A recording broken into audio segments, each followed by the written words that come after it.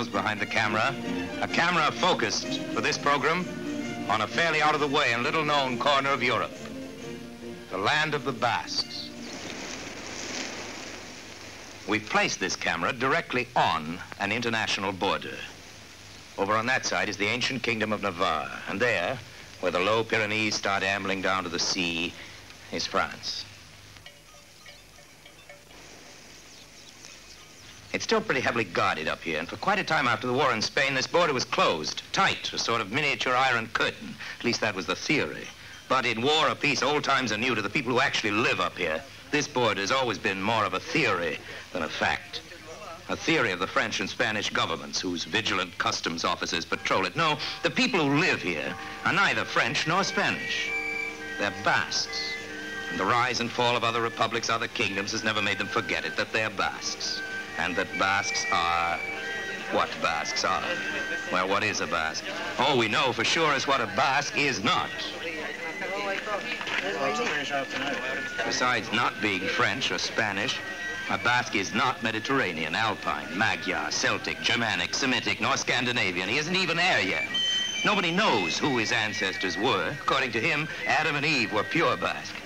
And it's true that his position's something like the Red Indians in America. He's an aboriginal. Before the other Europeans came along. To this day, he speaks his own weird language, a tongue no expert has ever been able to trace. Over there, in General Franco's half of the Basque country, this language is quite literally against the law. It's treason to speak it in Spain, so of course, since Basques will be Basques, their language is spoken just a little bit more on the Spanish side.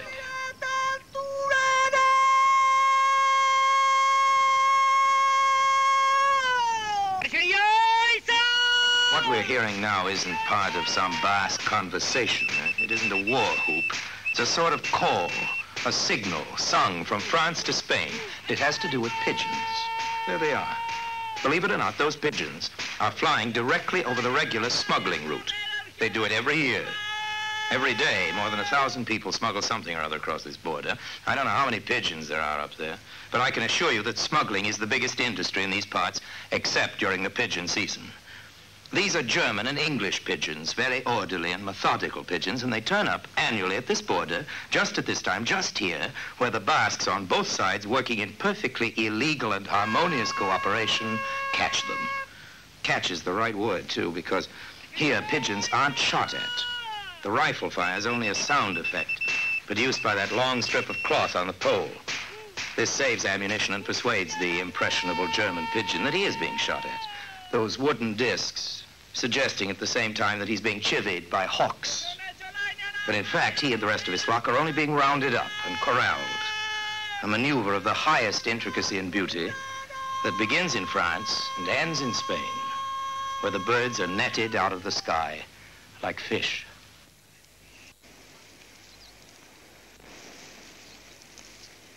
That's a Basque invention. So is whaling. Yes, the fantastic notion that the world's biggest creature could be hunted and harpooned from an open boat was actually dreamed up by the Basque sailors on this coast. Let's not forget the beret, either. Every Basque invents the beret all over again when he puts it on. There seems to be no end to the angles, no limit to the variations of individual tilt. Well, we brought our cameras up to this little Basque village high in the mountains where only Basque is spoken. Who should we run into but our friend here, who's just as much an American as a Basque. How many years did you live in America? 23 years. 23 years. What part of the United States? Colorado. Montrose, Colorado. Montrose, Colorado. You liked it there? Yes. You speak very good English. And now you speak Basque and French, too? What else? I used to speak better when I was over there. I'm forgetting now. You're forgetting. How long have you been here? 15 months. 15 months. You think you'd go back again? Yeah, I believe someday. Right. I hope. Well, there's, of course, an explanation for your speaking such good American. People don't realize, I think, that the Basques, who are great sheep herders, and you began as a sheep herder, is that right? Are in great demand all over the world, and in many countries, there's special quotas for Basques, particularly in America. Now, tell us, what do you miss over here that you had over there? I wasn't missing anything, but just in this country, that's all. And tell me, when you're here, what do you miss from Colorado? I miss everything I had over there. Good. When you went to America, you began as a sheep herder, is that right? And most of the people do who come from this country, is that right? Yes. They're sheep herders. They know a lot about it here. That's about all they do. Yes. Over the first few years, anyway. And afterwards, what did you do? Well, some of them just change their job. First few years, they herd sheep. And you, what did you do? I herd sheep all the time. And then afterwards? Afterwards, I run some of my own. You run some of your own? Yes. But you stayed in America and got into other lines of work, didn't you? Didn't you tell me you were a truck driver? Well, I had the truck.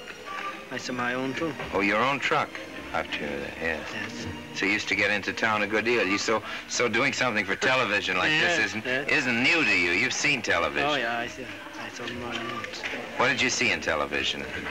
Oh, I saw them a lot of different things. What did you like? Oh, I like stock shows best. Yeah. Then I don't care much about the rest. No, I can understand that. And why did you come back here? I came back to see my folks, and I like it so much. Yeah. My hometown, so... What? Why'd you come back? See my folks, and then I liked my hometown so much, so I stopped here, and I stay here about a year now. No, 15 months here. Are you glad you came back? Yes. Well, it's nice country here, too, isn't it? Oh, it's beautiful country. Now, why have you been staying here this long? Because I got married. You got married? I did. You did? To a girl here? Yes. Well, we'd love to meet her, could we? Is she around here somewhere? She's here. Would you ask her to come here? No, this is not right. This is my wife. I'm very glad to meet you. Enchanté. Vous parlez français? Oui, monsieur. Oui. Et basque aussi? Can you speak Basque? I wish I could speak Basque. It's very difficult for us to learn it. It is. Did you just meet her now when you came back? No, Your wife? I know her before. You knew her before? Yes, I did. You mean all those years before you came? But I was here 2 years ago, so I know her and went back and came back. Maybe that's why you came back, is it? Yes, I did. Part of it. That's part of it, is it? Part of it. What? Are you going to bring her to America if you go back again? Someday. Yeah? Ask her if she'd like to come to America. What? She said yes. She says yes? Faire un tour. That's yes in Basque? That's it. Is that what it means? All right, and tell me this. Of all the girls you met in America, it's funny, you lived all those years and never got married in America. No, I didn't. Okay. I didn't have intention to get married then. Yeah? When I saw her, well, Yeah, it changed everything. Then I got ambitious. You got ambitious. Would she like to go to America because she'd like to be with you or because she's curious to see what it's like? Oh, she'd like to see the country. Yeah, sure. But then you'll come back here and stay, won't you? Is she from the village here, from the town? Yeah, right here, these houses. This house, right next to us? This house. Oh, it's very nice. That's where we live. Good for you, and so nice. Enchanté. Before another year, I'll be back probably over there. Good. You will? I think so. You'll be in Colorado? I'll be back in Colorado for another year. Well, good enough. Well, I hope. I might meet you over there. Good enough. Bye-bye.